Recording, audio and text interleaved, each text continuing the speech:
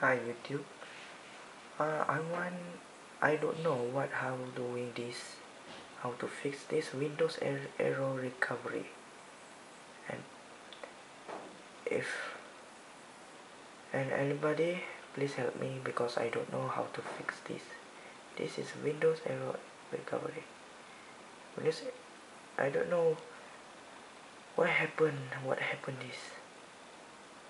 Before that, when I launch this is the launch startup repair recommended. When I want to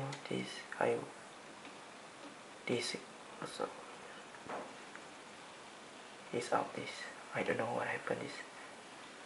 And anyone please help me this problem.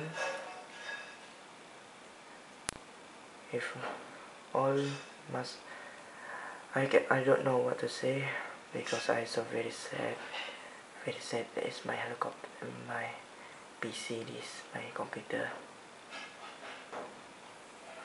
If anyone want to help me, please send pictures of video how to fix this. Very thank you all of us. Thank you YouTube. Bye bye.